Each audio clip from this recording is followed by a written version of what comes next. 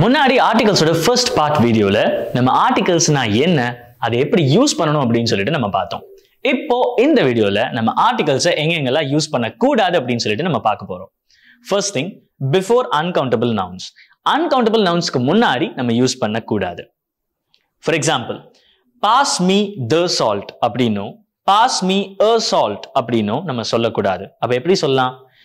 Pass me salt அப்படின்னு சொல்லலாம். This applies to sugar, wisdom, happiness. இந்த மாதிரி uncountable nouns எல்லாத்துக்குமே இது அப்ளை ஆகும். Plural countable nouns கேள்விப்பட்டிருக்கீங்களா? Children, computers, families, இந்த மாதிரி இருக்கிற விஷயங்கள். So இதுக்கு முன்னாடி நம்ம the இல்லாட்டி a and an யூஸ் பண்ணக்கூடாது. For example, I love the children அப்படின்னு நம்ம சொல்லக்கூடாது. இங்க I love children அப்படின்னு தான் நம்ம சொல்லணும். Next one, the computers are useful அப்படின்னு நம்ம சொல்லக்கூடாது. Here computers are useful அப்படின்னு தான் நம்ம சொல்லணும். Next one, before meals, language and relations. இதுக்கு முன்னாடி நம்ம the or a and an use பண்ணக்கூடாது. Like for example, we had the lunch அப்படின்னு நம்ம சொல்லக்கூடாது. We had lunch அப்படின்னு தான் நம்ம சொல்லணும். Next one, we learnt the English அப்படின்னு நம்ம சொல்லக்கூடாது. We learnt English அப்படின்னு தான் நம்ம சொல்லணும். இங்க the father has returned அப்படி நம்ம சொல்ல முடியாது.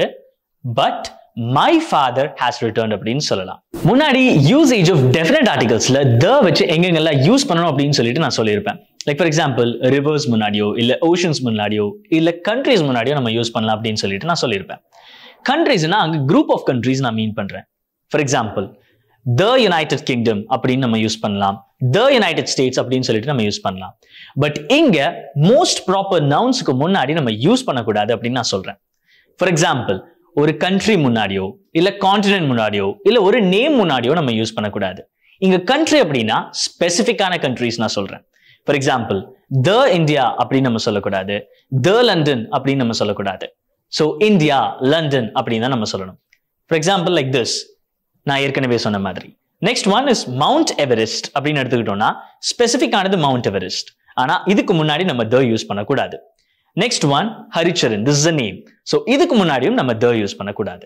Next one, before schools, colleges, universities, search, bed, hospitals, இதுக்கு முன்னாடி எல்லாம் நம்ம the இல்லாட்டி a or an யூஸ் பண்ணக்கூடாது. Like for example, I learned French at the school அப்படின்னு நம்ம சொல்லக்கூடாது. I learned French at school அப்படின்னு தான் நம்ம சொல்லணும். Go to the bed இல்ல go to bed அப்படின்னு தான் நம்ம சொல்லணும். He is in the hospital அப்படின்னு நம்ம சொல்லக்கூடாது. He is in hospital அப்படின்னு சொன்னா போதும். ஸோ இப்போ நான் உங்களுக்கு சம்மரைஸ் பண்றேன். ஃபர்ஸ்ட், நம்ம omission of articlesல நம்ம எங்கெங்கெல்லாம் பார்த்தோம்? லைக் ஃபர்ஸ்ட், plural countable nounsக்கு முன்னாடி நம்ம யூஸ் பண்ணக்கூடாது அப்படின்னு பார்த்தோம். நெக்ஸ்ட், uncountable nounsக்கு முன்னாடி நம்ம யூஸ் பண்ணக்கூடாது அப்படின்னு பார்த்தோம். புக்ஸுக்கு முன்னாடியோ ரிலேஷன்ஸுக்கு முன்னாடியோ லாங்குவேஜுக்கு முன்னாடியோ யூஸ் பண்ணக்கூடாது அப்படின்னு பார்த்தோம். Most of the proper nouns, அதாவது பேருக்கு முன்னாடி நம்ம யூஸ் பண்ணக்கூடாது அப்படின்னு சொல்லிட்டு நம்ம பார்த்தோம். அதுக்கப்புறம் இங்க ஸ்கூல்ஸ், காலேஜ், யூனிவர்சிட்டிஸ், இந்த மாதிரி விஷயங்களை நம்ம யூஸ் பண்ணக்கூடாது அப்படின்னு சொல்லிட்டு நம்ம பார்த்தோம்.